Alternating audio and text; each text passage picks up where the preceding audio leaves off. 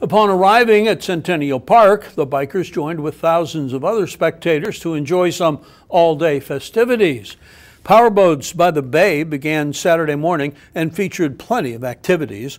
All the powerboats participating in Sunday's race were on display for visitors to marvel. They also got to witness the boats being launched as they prepared for the trial runs off Lido Key.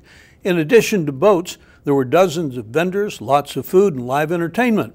The bands Parlor, Messenger, and Shotgun Justice played for the crowd.